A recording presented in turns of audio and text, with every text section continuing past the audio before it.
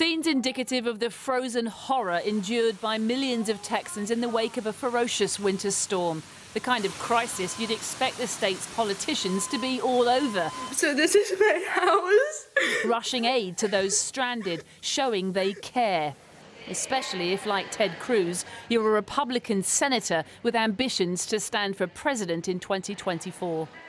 Instead, Cruz decided to fly his family to the beach in Mexico because he could. Only he was spotted at the airport on the way and even snapped on the plane.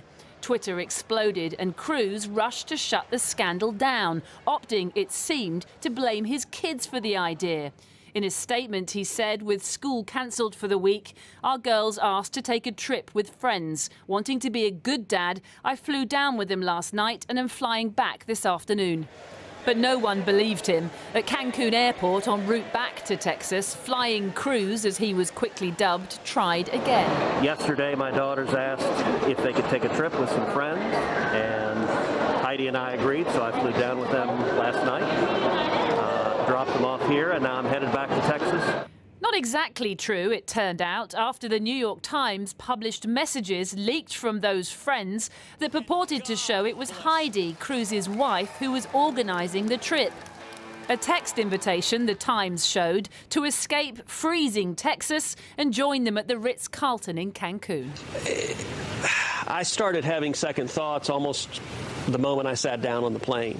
So said Cruz last night back at his house in Texas, perhaps referring to this moment, sitting on the plane to Mexico, clutching his phone and likely witnessing the Cruz Twitter storm unfolding. Feeling homesick? Visit the Mayan ruins. The video sharing app TikTok lit up too. Is your state suffering from predictable consequences of a natural disaster caused by your failed leadership? Then it's time for you to throw your constituents and Constitution away and escape to Cancun. It's unfortunate the firestorm that came from it. It was not my intention. A volley of TV mea culpas followed, culminating in this explicit about-face on Fox. I'd initially planned to stay through the weekend and to work remotely there, but it's not the same as being here. An admission finally, he hadn't really planned to just drop the kids off as he'd stated earlier, but had actually planned to stay. Of course, the protesters camped outside Cruz's house suspected that all along. Oh, hey, hey, ho, ho!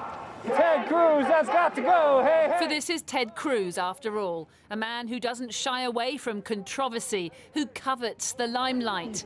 But this embarrassing glare, being guided by police off a plane, having been rumbled escaping to Mexico as his constituents suffered, he may not welcome or recover from in quite the same way.